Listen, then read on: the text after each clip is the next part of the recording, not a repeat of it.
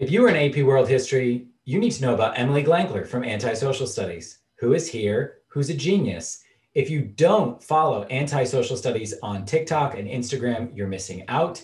I'm John from Marco Learning. I'm here to hang out. I'm gonna be providing color commentary and questions and links in the chat. Thank you all for joining. Emily, what is going to be on the menu for tonight's AP World Feast? Well, tonight I have been going through, I did on our first live that's now saved on the Marco Learning YouTube. I talked about how to review for history tests. So you can go back and watch that for my big picture on how to approach it. Then I talked about writing and some good writing. And today I'm going to talk about like test taking strategies. So we're going to talk a lot about the multiple choice and we're going to talk a lot about the SAQ especially. Awesome. Well, I can't wait. Test taking stuff is my favorite thing in the world. So I'm going to be in the chat, everyone. Again, follow Emily on Antisocial Studies here on YouTube. I've just posted a link to her channel in the chat and in the description. And like I said, let us know where you're coming from and post your questions in the chat. Yeah. Hey, everyone. Hey, Kami. So yeah, let me just hop right in and we're going to bring John back in a second because John is the expert on all things College Board. And so he can tell us a little bit about what the test experience is actually going to look like as far as we know. But for now, I do just want to talk a little bit about my general approach to taking the test, no matter what year it is, no matter whether that's a COVID year, a digital test, a paper test. And so first, I have been sharing, I think we all know that there's like a paper test and a digital test. If you want to know kind of a deeper dive rundown of what those look like, we've talked about those in the earlier videos that are all saved on this YouTube channel. So make sure that you're subscribed. Hey, Samantha. And then I've been sharing this. I mean, obviously, one of the best resources you can use to help yourself review is Marco Learning. That's where we are right now. We make study packs for you that are free. I'm going to be leading a more in-depth kind of cramming course starting in April that you can sign up for. And so go there. There's a ton of free resources for students. And then there's a lot of great like classes and test prep stuff. For example, in this one that I'm doing, you also get like written feedback. You get to write some practice essays and get feedback. And then this is me. So I'm Emily from Antisocial Studies. I also have my own YouTube channel and I've been posting TikToks. I am reviewing literally the entire content of the whole course through TikTok. I've almost made it through unit 1. I'm doing 1 TikTok a day. All right. So the AP World testing hack, the number one, and this is the most important one for you to understand, is that there is no such thing as a perfect score on the AP exam. And in general, you need to remove all your previous ideas about what is doing well on a test. Because in especially the American education system, we've convinced ourselves that doing well is getting an A. It's getting a 90%. And getting a 70% is oh, you barely passed and whatever. That is just not the way the math works on this exam. The line that I say to my students all year is I say math does not exist in AP World. Math doesn't exist, right? So if you're taking, if my kids are writing a DBQ and you get a 5 out of 7, that's amazing, right? Because if you took 5 divided by 7, I don't know what that would be, but it would not be a quote unquote good score in terms of our percentages, but a 5 out of 7 on the DBQ is awesome. And that expands to the entire test. So I want you to take a second and think about it. You don't have to necessarily put it in the chat. I know there's a tiny bit of a delay, so I might miss some of your guesses, but I want you to take a second and think about if you're going to take the whole test, you're going to look at 55 multiple choice questions, the SAQ, the LEQ, the DBQ, the whole thing, and you're going to kind of average how you did across all those sections, right? You'll probably do better in one and a little worse in another, whatever. But you take the average. I want you to guess what percentage average do you think you need to pass the test to get a passing score, to get that credit on the AP exam of a 3 out of 5?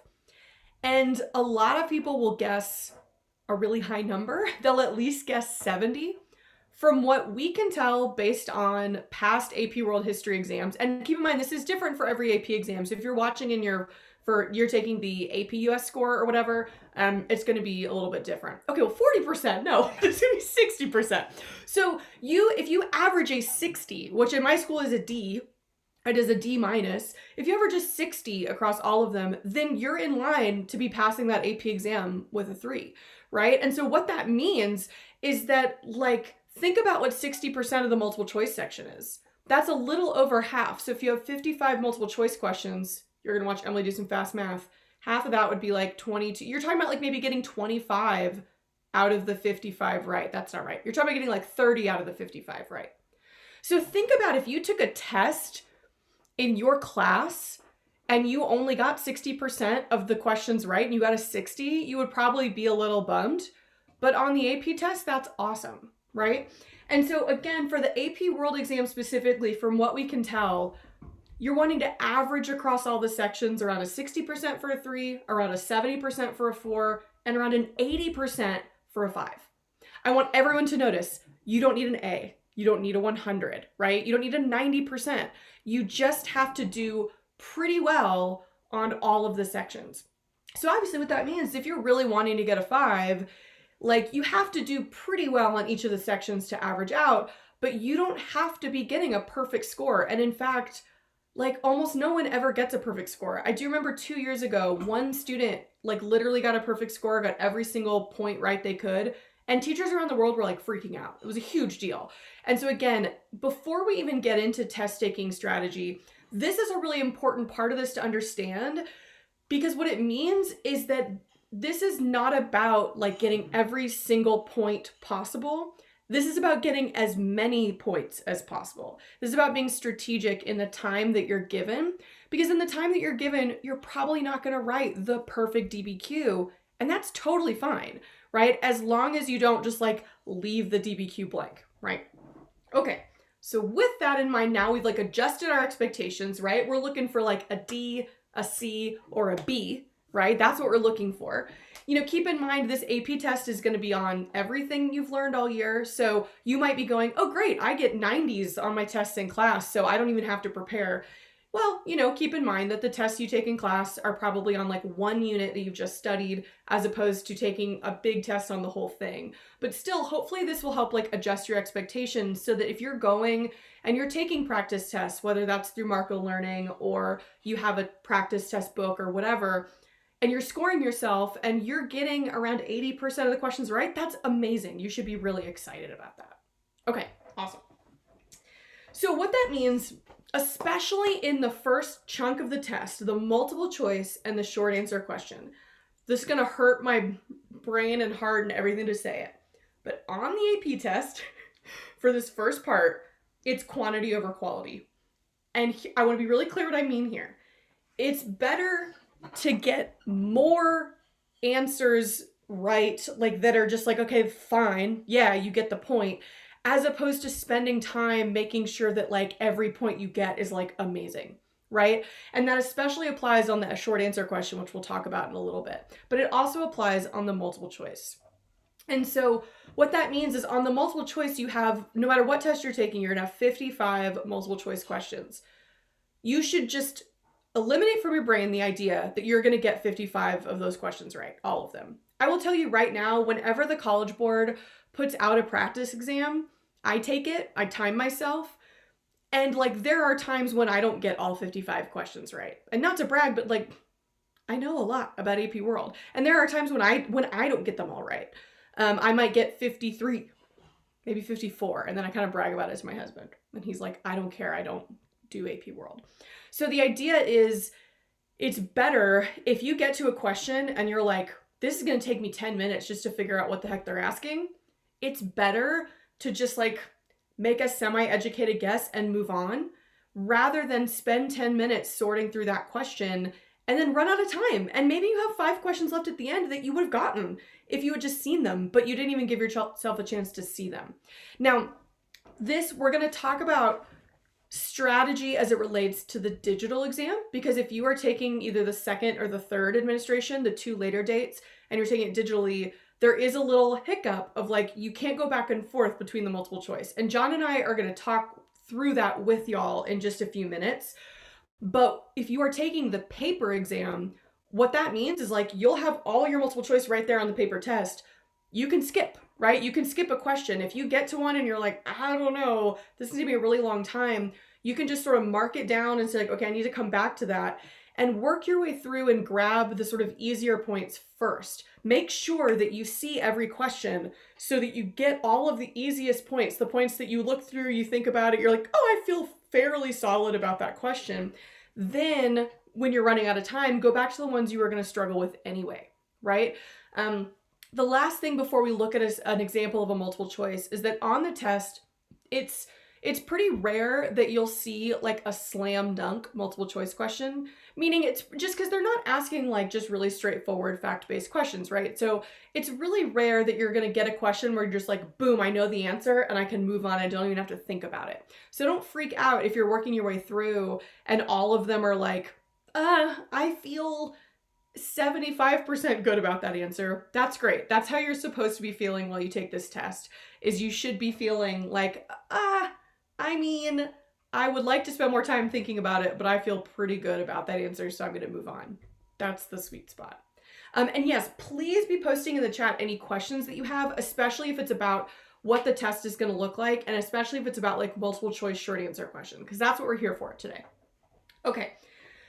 So I will say, with all of that being said, right, you don't have to get all of them right. Each multiple choice question is worth the same amount of points. So like an easy one is worth the same amount of points as a hard one. So make sure you get all the easy ones first. Easy-ish. But here's a little bit more strategy, which is that you should start always by eliminating answers that can't be true. Either they're historically inaccurate or they have nothing to do with the question. It could be an accurate statement, but it's like, that doesn't have anything to do with what the question's asking. Eliminate wrong answers first, always, because there's very rarely like a super clear and obvious right answer. If there is, then great and move on. But for most people, that's pretty rare. And so you first want to say, okay, there's normally going to be at least one or maybe two that are pretty clearly not the answer. Like you're like, this just has nothing to do with what I'm being asked. And yes, this is going to be posted on the Marketer Learning channel. Then you get down to 2, ideally. You get down to even 3. Like make an educated guess, whichever one you feel the best about or the least bad about, pick it and move on. Now, if you get down to like 2 and you're just like, it's a coin flip, I have no idea.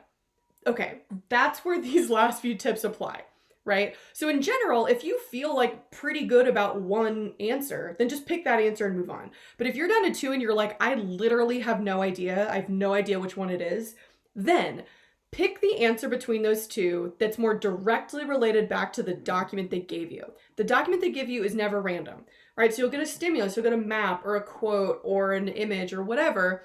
And if you look at the 2 answer choices you're stuck between, and one of them you're like, well, this is true and could apply, but the other one is like more specifically about, let's say the painting is about religion and that one's about religion, then pick that one if you're just totally stuck.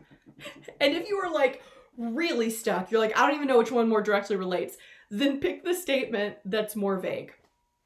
That is my like last resort. You're like, I don't know, I'm down to 2 or 3 or even 4 and I have no clue, right? A lot of teachers used to joke, they'd be like, pick a letter and just go B, B, B, B, B. I say, no. If you are just making a random guess, always pick the statement that is the most vague, the most broad, because the more specific an answer is, the more chances for it to be wrong.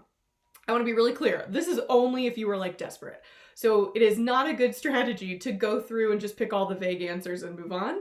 But it means like, if you're just like, shoot, I have no idea. And I'm going to show you an example of what I mean by like a vague answer in a second. So again, this is sort of the order of operations. Eliminate, if you feel pretty good about one that's left, don't question it. Just, I feel pretty good about that, move on. If you're still stuck between the 2, okay, which one's more directly connected to what they're asking? And if you're really lost, pick the answer that's the more vague. Okay, so let's look at a practice. And yes, Gina, I'm so glad you asked. We will be practicing. So this is a practice question that I have used for a few years now. And so you can look at the document. It's showing you a map. Y'all read the source.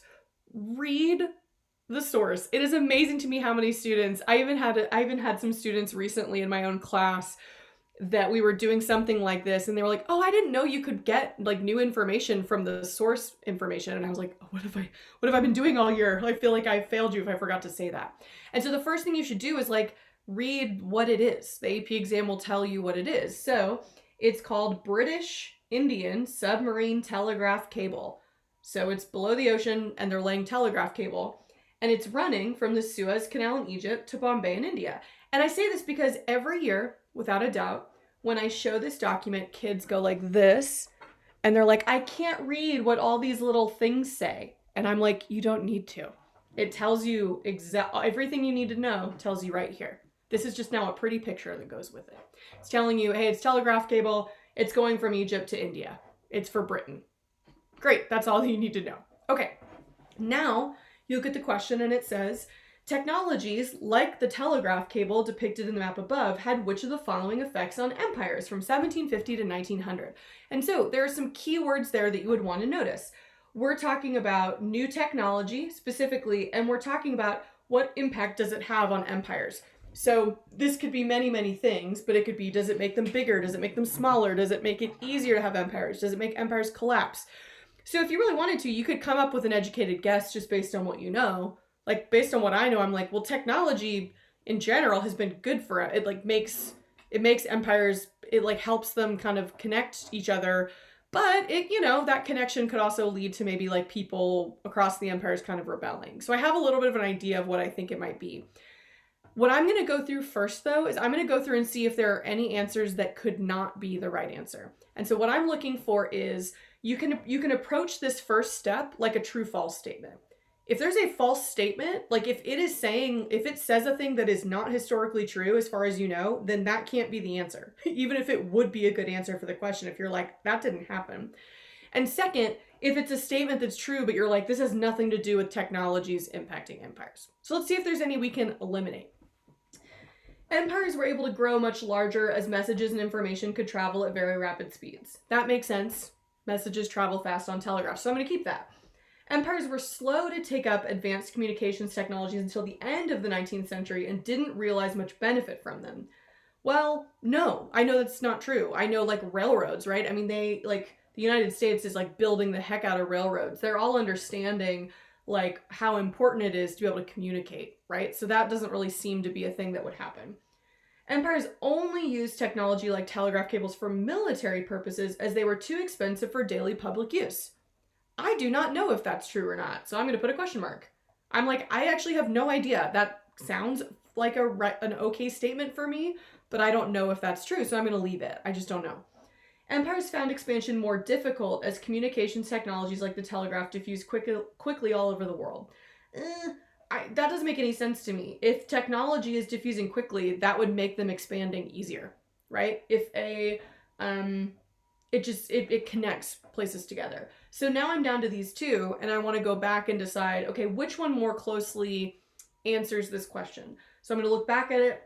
Okay, technologies like the telegraph had what impact on empires? Well, this one says empires were able to grow larger as messages and information could travel at rapid speeds. And like, that's kind of like what I predicted. Like, yeah, that makes logical sense to me. This one here about telegraph for military, I mean, maybe, but I'm not totally sure if that's true. And when in doubt, when I was saying before, pick the one that's more vague, I want you to notice A is more vague. So again, I would also just pick A because in my gut, I'd go, that's kind of what I was thinking the answer might be. But let's say you honestly didn't know between any of these. I want you to notice there are a lot of words in these different places that make things a little bit more specific, right? So empires were able to grow larger as information traveled at rapid speeds. That's a super general statement, but like, yeah, it's true. As opposed to C, where if they say they're only using it for military purposes, that's now a very specific thing. It was too expensive for daily public use. That's a lot of specific statements where if one of those statements is wrong, then it's wrong, right? And so if all of a sudden it's like, well, this whole thing is true, except they only used it for economic purposes. Well, now this whole thing is wrong. So again, I think most of us looking at this could just look and say, okay, my best answer or my least worst answer is going to be A. But even when in doubt, it also just kind of follows that rule of like, you know what? It's the most vaguely true, right? So, okay. Makes sense, hopefully. Now let's look at one more question with this stimulus, which says, based on the map and your knowledge of world history, which of the following likely accounts for the westernmost end of the cable in Egypt? Okay, here's another aspect of these questions. This tells you, based on your map and your knowledge of world history, what it's telling you is like, you're gonna have to bring in some outside information that you know to answer this question. Meaning like the answers, if you being able to go in and read all these little entries is not gonna be helpful to you, right? So it's saying, okay, the westernmost end of the cable in Egypt, it tells us it runs from the Suez Canal in Egypt. And it's asking you, why is it there? Why is this telegraph starting in the Suez Canal in Egypt? And so you might go like, what do you know about the Suez Canal? By the way, I picked this question before a ship got stuck in the Suez Canal. So it's eerie that the news is like stalking me. Okay, so again, you first step can go through and just eliminate something that's a wrong statement. So let's see if any of these statements are just historically inaccurate. So the French garrison in Egypt needed to communicate with the Indian colonies. The French had something to do with the Suez Canal, but I don't think they had Indian colonies at this point. I'm still not going to eliminate it totally, but I'm like, I don't think so. The Suez Canal was a strategic outpost for European influence in the region. Yes, that's a true statement. The Ottoman Empire demanded that the cable from India be built through Egypt. Okay, well, I do know that in the 1800s, Egypt was still at some point technically part of the Ottoman Empire, so like I'll keep that around. Italian investors instructed that the cable go through their colonies in Egypt. No, Italy was struggling. Italy like didn't really have a lot of colonies at this point. They're going to end up with a few down here, but like they would not have had enough power to demand that the British build it where they want it, right? Because this is the thing to consider. So now we're back here. I definitely don't think it has anything to do with Italy, because like why would it? This French thing, I'm like, I don't know, but it's specifically showing us a British Indian submarine cable. So again, which one relates more closely to the document? This to me seems wrong. And so now I'm down to B and C, because B and C are both logically true. The Suez Canal was a strategic outpost for Europeans, but also the Ottoman Empire still did hold some power, right? I mean, they're still around. They still, for a while, were in control of Egypt until Muhammad Ali kind of asserts their independence. So again, if I'm stuck, first, which one more directly relates to the document they gave us, right? The document they gave us is a British document, and Britain's in Europe, not the Ottoman Empire. So I'd pick B. If I still wasn't sure, I'd say which of these statements is more general? Well, this one is literally like written in the passive voice. It's saying the Suez Canal was a strategic outpost for European influence. It doesn't say they directly controlled it. It doesn't even say which European country. It doesn't even say what kind. It just says it's strategic. That's a pretty vague statement. And so I'm like, yeah, well, that is true, right? Whereas this, again, the Ottoman Empire demanded is a specific word that the cable from India be built through Egypt. I mean, one, the Ottomans have nothing to do with India at this point. And two, it's like, why would they give us a British document? And there's just a lot of things in here that could be wrong. The Ottomans are kind of the sick man of Europe at this point. I'd be surprised if they were making a lot of demands. So again, I would pick B. And now those are the two examples I wanted to go through before we talk a little bit more about what the test will actually look like. But you might have seen those two questions and felt pretty good about them. Like, oh, I could have answered those, or maybe not. But either way, I want you to just notice the strategy, right? You don't necessarily have to do this whole thing every time, right? If you skim through the answers and you immediately see the one that you're like, oh my gut, like 70% of me is telling that one, then pick it and move on. I'm showing you every step you might take if you are just like, well, okay, I still don't know what it is. I still don't know what it is. So again, don't force yourself to work through these steps every time if you don't need to, because again, it's quantity over quality, right? So if you can save yourself from some time by like picking a few where you're like, yeah, I feel pretty good about B, just pick B and move on. And that'll save you some time so that on another question where you do maybe have to work your way all the way down, you still have time to get through all of them. And I'm proud of y'all too, that you're getting them right. That's awesome. Cool. Hopefully this is something that maybe you are learning about right now or you just learned about. I know in my class, we literally talked about the Suez Canal today. So that's pretty cool. Okay. John, if you want to come on back, I would love to talk about the digital exam a little bit.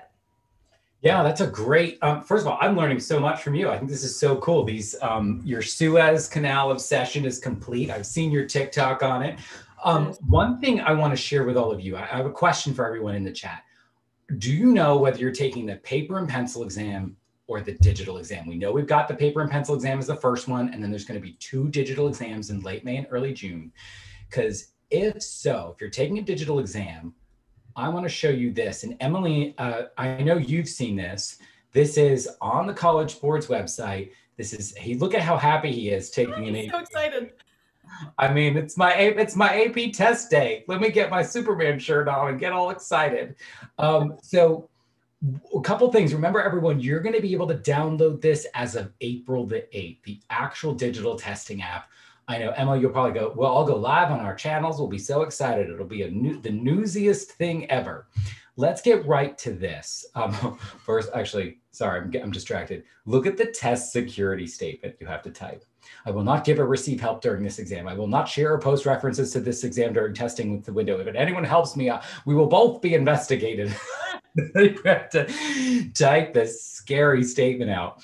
And then you will enter into a lockdown mode. This is not the lockdown browser we all know and love. This is a lockdown mode where you can't have anything open on your computer.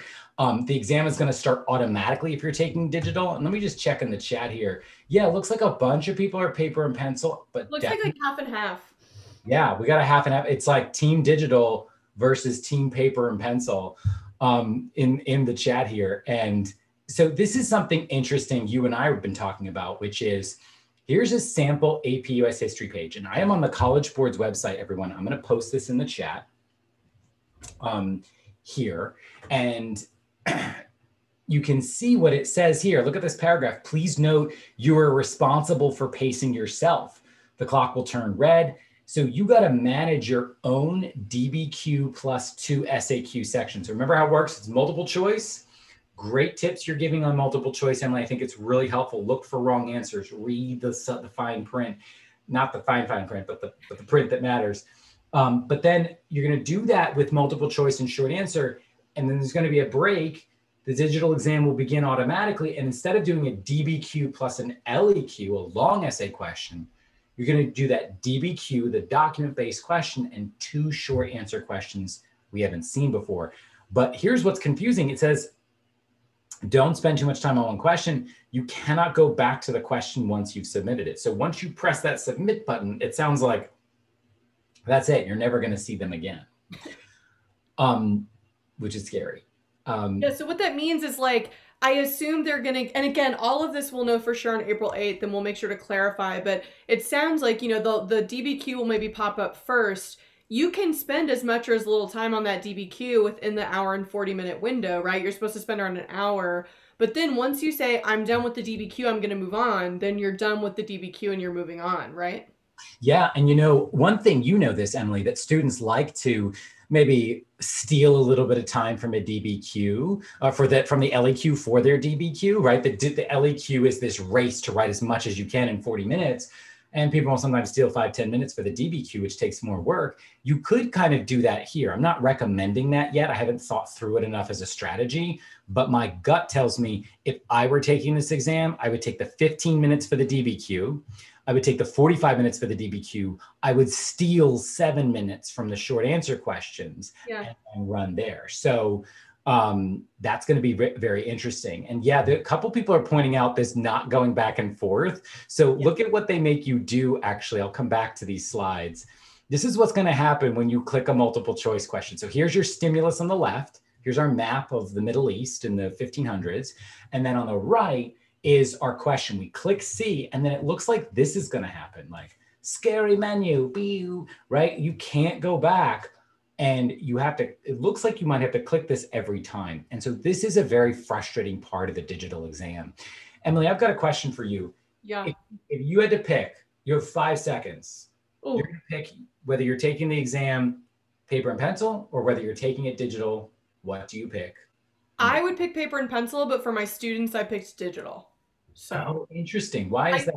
I really think that there's pros and cons to both. So if you feel like, oh man, we have the worst one, like everyone feels that way, no matter what they've picked. Because I think in the chat, like people are right. Like Imelda's saying, paper is better for the multiple choice. The fact that you can see all of them right there and you can move around is great. Like that's how I take the test. But then I do think there's something nice in the digital about being able to type everything. I also think that having two short answer questions instead of one long LEQ is really nice. So I do think it balances itself out, and it's just a matter over the next, month or month and a half or so that you prepare for the test you're taking, right? Because I think it's just gonna be a matter of like there are gonna be kids who haven't even thought about it, and then they're gonna get on the test and see that button and freak out. So Absolutely. I think it's a very sensible view. It's like there's pros and cons, let's be honest. And the pro of the paper and pencil multiple choice, this is one thing to think about, everyone. I've been teaching people how to take digital tests since 2004, and that was like primitive technology. It was like a typewriter, you plugged it into the wall or something. And anyway, the digital test, it's almost like a different choreography, a different experience. When you're taking paper and pencil, think about it. You got the booklet in front of you, you have a pencil in your hand, it's underneath you, and you control it. When it's up on the screen, you can't really interact with it very much. It feels more intimidating. So some people are super nervous about the test. Don't be. As you practice, and as of April 8th, you're going to be able to practice. It's one of those things where you get that choreography. If you're up against a screen, maybe you're writing on some scratch paper, you'll get that under control. But I think choreographically, paper and pencil is better. especially after, I mean, a lot of us I know have been learning on a computer all year. So it's not as weird as it was even last year when all of this was really new to us. I will say for everyone who's asking, like I've been getting a lot of great questions on my social media stuff about how do I get better at the multiple choice? How do I get better at this thing? I mean, like what you're saying, John, it's just practice it as much as possible. Like this test is really unique. Like the way they ask multiple choice questions is really unique. And so the best thing you can do besides like, learning the content, paying attention in your class is just look at as many multiple choice questions as you can. Look at as many SAQ questions as you can. And you can do that by using the AP Classroom. I know Marco Learning has sample stuff. I have some sample stuff on my website. You can buy one of the test prep books. You could do all of those things. Because yeah, it's just a matter of if you've never seen these questions before, they seem a little funky. But really, once you look at a few LEQ prompts over and over, you start to notice some trends and you're like, they all kind of end up asking a similar thing, right? And I think that's absolutely right. And I think in the context of what you said at the beginning, like your goal is not to get 100% correct. If it were, you should all be freaking out. This is a scare because Emily and I can barely get 100. Like we're, high 80s, low 90s, and I'm feeling great. And that's well into the 5 range because we're amazing, aren't we? But we don't know all the details. We don't always get questions right. I think one other key thing is to do all this work we're talking about. Set a lower bar, practice, and do it under timed conditions. Because under timed conditions, you really try that on. And people fall on their faces in practice. Like it's the whole, and I know this, I worked for many years at the Princeton Review. I founded Marco Learning to make resources for AP students.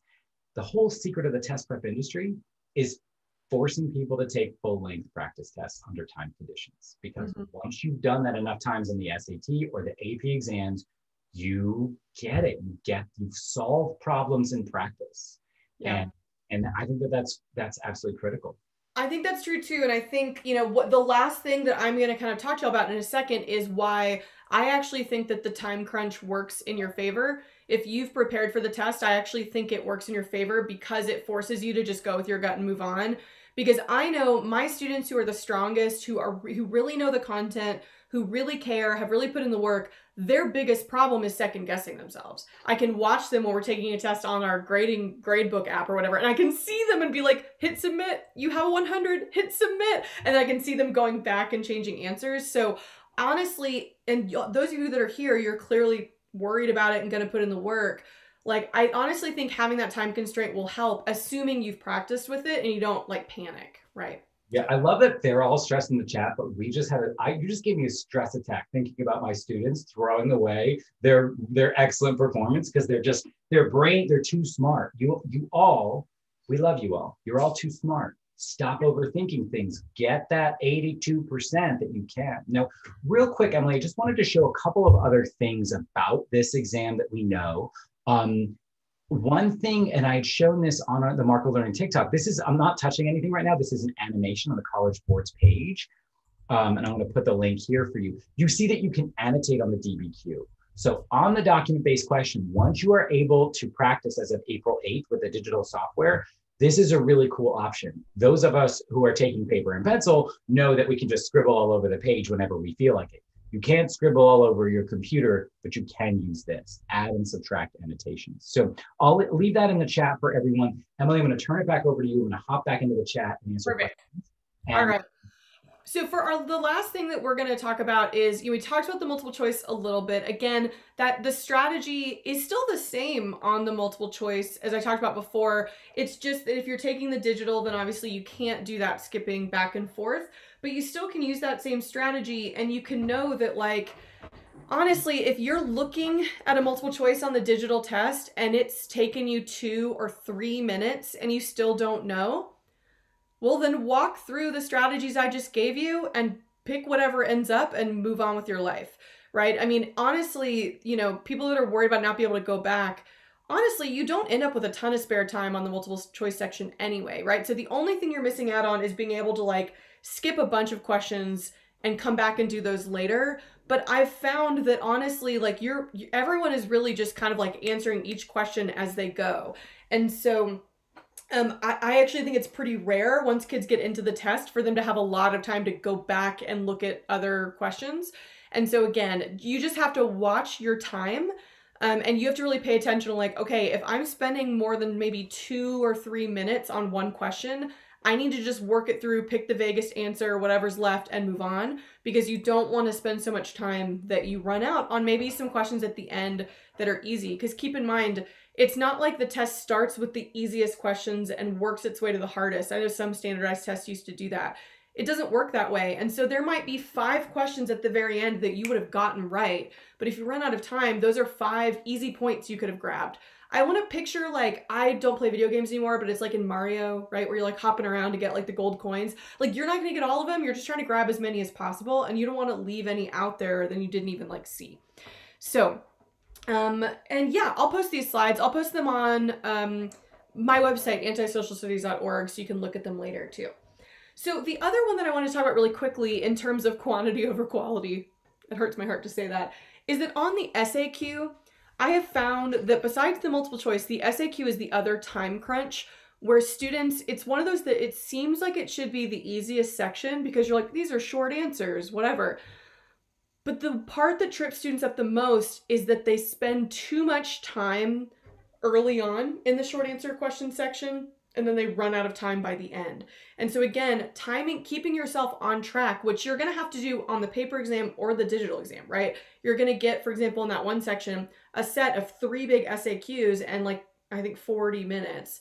And you're going to have to keep track of that time, right? And so the point is that in an SAQ, right, you get, like, one big SAQ that has 3 little mini parts, A, B, C, and that happens 3 times. So ultimately, there's kind of 9 little mini questions that you're answering, and each of those are worth the same amount of points. So what that means is, like, a very simple, straightforward, like, identify an example of this thing. That's worth 1 point. Same as another answer that might take 3 or 4 sentences that's like, identify and describe and explain the blah, blah, blah. Both of those are worth the same amount. So here's what I think we know for the digital test. The paper test, you can kind of jump around however you need to. What I think we understand on the digital test is that you will get, like, one SAQ with A, B, C. And within that, you should be able to just, like, have a text box where you can say, like, A, I'm answering A now, you type it, right? Because on the paper test, they give you a page with a box, and you can write them in kind of whatever order you want within that question. And so if that's the case, then within each SAQ, answer the one you feel the best about first and work your way down to the one you feel the worst about, right? Because again, getting 2 right and then that last one that was going to be hard anyway wrong is better than spending tons of time making one really beautiful and then, like, having to skip the last 2. So again, when I say quantity over quality, everything you write has to be correct and accurate. But my biggest tip on the SAQ is to pick and write your first correct answer, not your best correct answer. Because I have students, let me just show you the example. This was one of the SAQs from, like, 2 years ago, and it's this whole long document about, it's a US political scientist essentially saying totalitarian states commit mass violence and democracies don't. That's cute. But, and so that's the gist of what he's saying. And I want you to look at A. A literally just says, identify one example of mass violence that was committed by a totalitarian state in the 20th century that would support this argument. You don't have to explain it. You don't have to describe it or compare it with anything else. You could literally write, and in fact, the most common answer was, one example of mass violence was the Holocaust committed by Nazi Germany. Period. Move on. One sentence. If it says identify and nothing else, you just have to identify the thing, and as long as it like clearly supports the question they're asking you, you move on. That is one point. The same as this like analysis in C that's like, explain one development in the late 20th century that shaped this guy, Rudolf Rummel, whoever the heck that is, this guy's view of the relationship between democracy and mass violence. That's a really complicated question. I mean, spoiler alert, the answer is like, he's an American, we just won the Cold War, so he's like, democracy's better, we triumph, right? But that's a really complicated question. So saying one example is, you know, whatever, the Holocaust committed by Nazi Germany, that gets you a point. The same as this like 3 or 4 sentence analysis of Rummel's point of view, like, that's the same. Now, Kami, really good question. Most teachers, myself included, use something like ACE, right? Where they'll say you answer, oh God, you cite specific evidence and then you explain. You need to do that for every short answer question unless it just says identify. If it just says identify, you just have to identify. So you basically do the answer and the cite and you don't do the explain. Now, your teacher might require you to do all of it and you should do that because that's better writing. I'm talking about your strategy just for the AP exam, right? So I, as a teacher, ask my students to do more than they're actually gonna have to do on the AP exam. But yeah, so if it says just to identify, then you basically just give your answer and your evidence. So your answer is like, one example of mass violence committed by a totalitarian state in the 20th century is, and then you could say like Stalin's purges in the 1930s. You've answered and kind of cited, but you haven't done any explaining of like why he did that, what the totalitarian state had to do with it, blah, blah, blah, right? All these other ones, B and C, if they say anything other than just identify, if they say identify and explain or describe or explain anything else, you want to do this whole thing, right? So if we're looking at B, this says explain one historical example of a democratic state committing mass violence that would challenge Rummel's argument regarding democracies and mass violence. Okay, one thing I want you to notice here is that there is no time frame in this question. So in A, it said in the 20th century.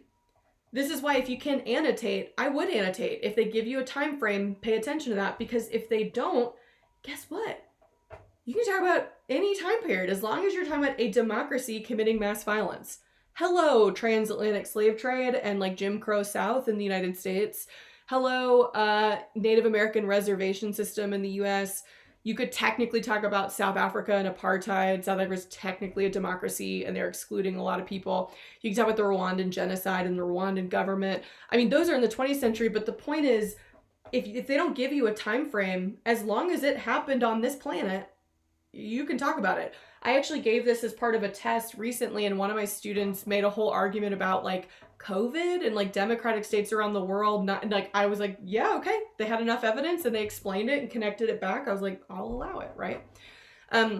So yes, this is where in terms of like saving time on the SAQ, really pay attention to what they're asking you and just very specifically answer that question, right? You don't need an intro. You don't need a hook. You don't need 2 pieces of evidence. It is far better to like have one specific piece of evidence and really clearly explain it, because once you've gotten the point, you can't lose the point. Once you've gotten it, you're like, great, they give you the point and they move on. And so if you spend time, for example, on B, if you were going to write a paragraph and you were going to say, the United States was a democracy that continued the practice of slavery and it put indigenous people on reservations and it interned Japanese American citizens during World War II. Well, okay, you've answered and cited 3 things, but you haven't explained anything yet, so you don't get the point. It's all or nothing.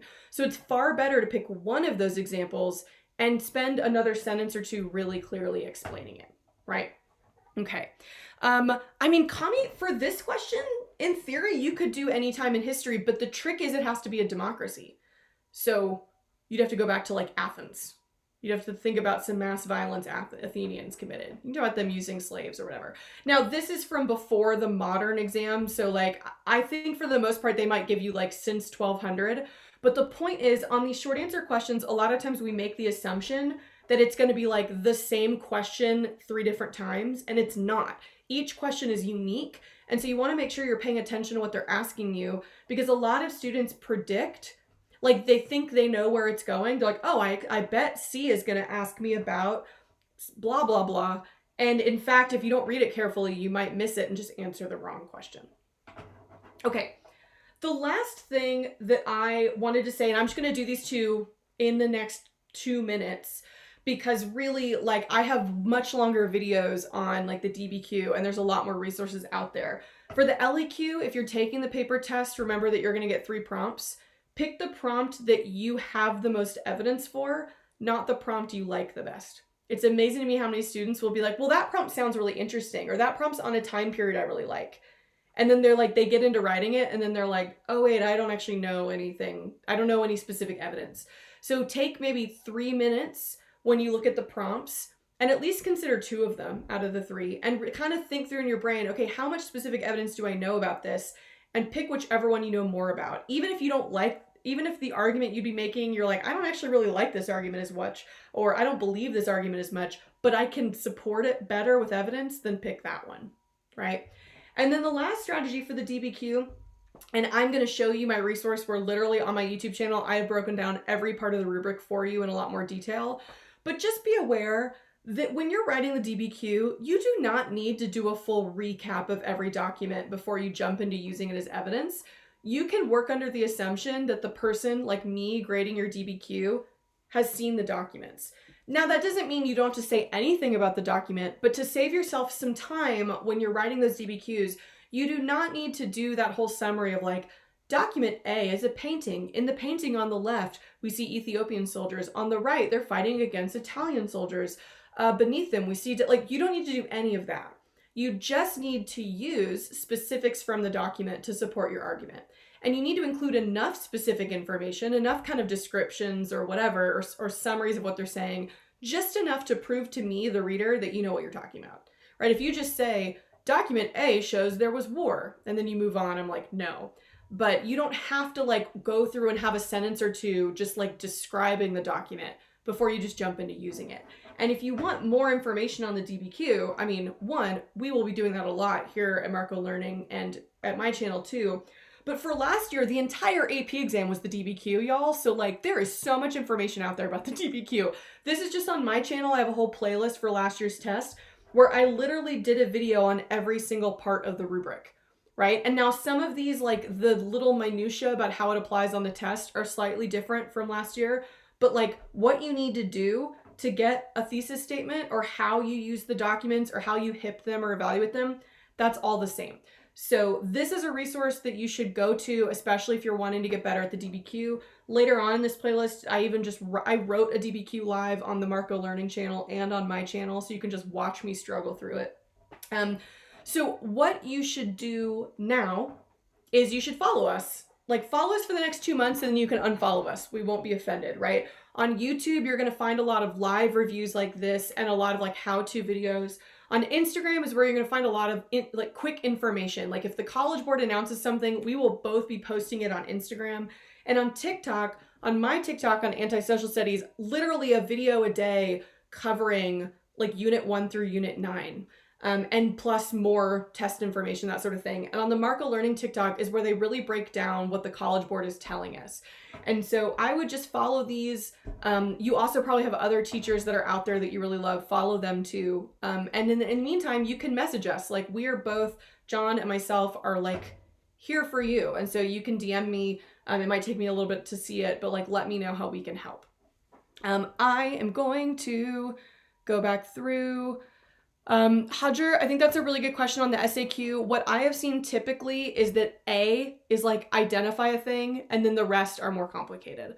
So what I've noticed is it tends to be like 1 out of the 3. The first one's like just identify a thing a lot of times, and then the other 2 are going to be describe, explain, whatever, right? You're never going to get like all identifies. That'd be too easy. And Karina, I mean, analyze the documents correctly It kind of depends on what you mean. If you mean like analyze the point of view, that's a separate point.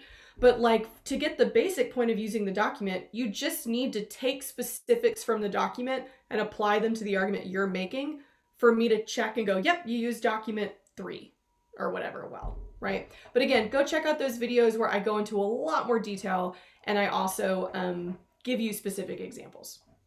Okay, that's all I have, John.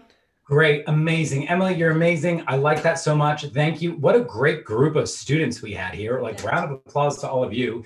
Thank you. If you've enjoyed this session, press that like button, definitely subscribe to our channel, and then look at the description of this video. I put a lot of those links right in there and I'm gonna update them. So it's great seeing you all. It's great seeing you, Emily. Good luck to everyone studying for this exam. Where if you're here tonight live on March 29th, first of all, you're a nerd like us. We love you. Secondly, good job you. You're starting very early, and this is the time to really start making a plan. So be in touch with us. Let us know how